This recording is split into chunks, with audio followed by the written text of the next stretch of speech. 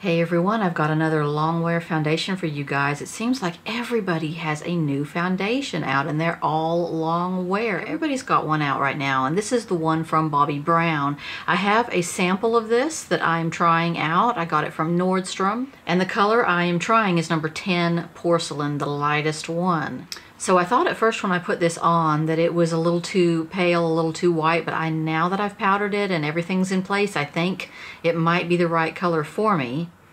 We'll try this out, and I will wear this for the next several hours and then get back to you guys and let you know how long wear it really is. I don't have a lot of luck with long wear foundations. That last Dior one I had, after about 6-7 hours, it started to, coagulate in places, get really, really oily, etc. So we're going to see how this one does. It's a nice liquid foundation. Let me show you on the back of my hand. This is a really neutral color. If you take a look at how neutral it is, which that's me. I'm extremely pale and extremely neutral. There it is. So it goes on very slippery-y. It doesn't go on and stick. It's not hard to move around like a lot of longwear foundations, which I am grateful for that.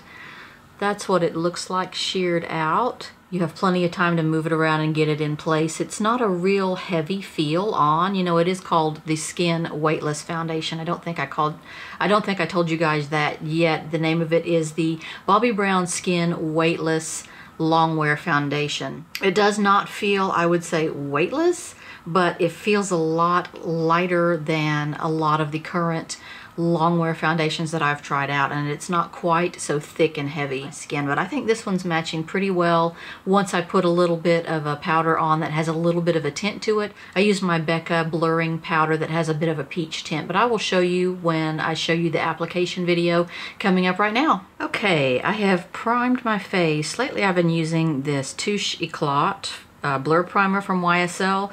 That's the one that has the little gold glitter in it. I love the feel of this. This just feels so smooth and soft. It makes you just feel so soft. But foundation is a nice liquidy foundation.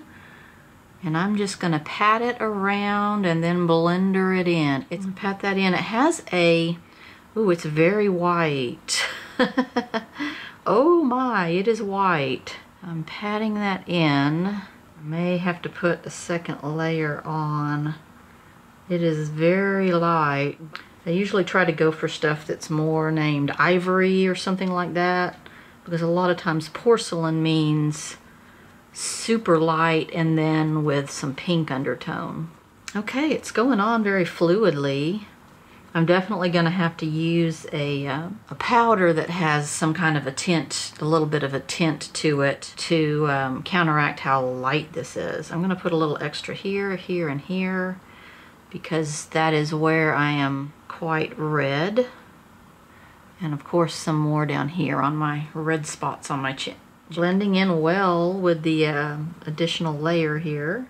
We are going out tonight for our anniversary. It is 24 years married, and then we dated for 4 years before that. So I am so excited. Becca has some new stuff coming out, and one of the things they have is an under eye setting powder and also an under eye, sort of like a cooling gel, something like that, depuffing cooling gel. I'm really excited about the setting powder for under eyes. It's supposed to be sort of illuminating for under eye, and I definitely need that.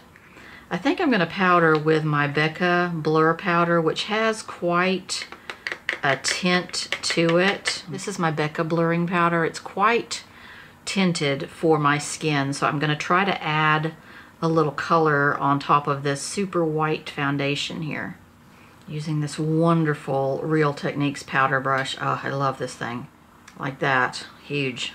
I'm just going to lightly dust that around to try to get a little tone.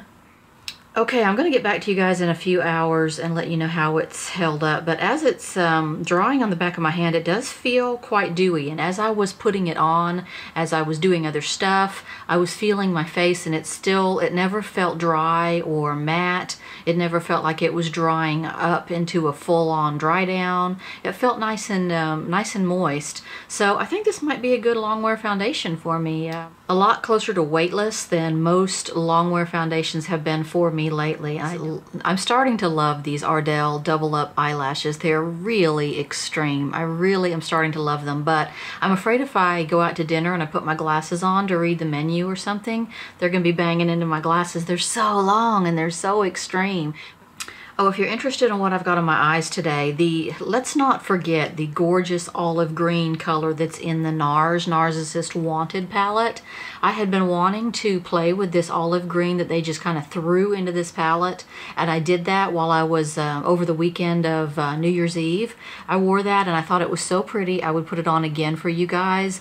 That olive green is just, it's stunning on the eyelid. It's just gorgeous. So don't forget that beautiful olive green in that Wanted palette. It's so pretty. It's not just a warm palette. Okay, we're back. It's been about 5 or 6 hours since I put this foundation on it. It is holding up really, really well. Usually by now, it's my foundation is just getting really bad.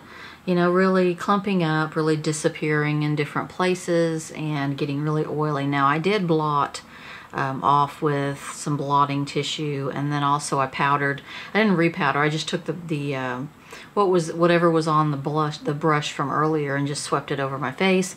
I think this looks really, really good. This foundation looks really good, but really holding up, I think, better than most foundations, even the longwear ones. I think this foundation is really nice. It doesn't look heavy. It doesn't feel heavy, and it doesn't look very matte, super matte. So I think this is a pretty good longwear foundation. I think it's just a good foundation in general from Bobbi Brown. So thanks for watching, and I'll see you in my next video. Good night.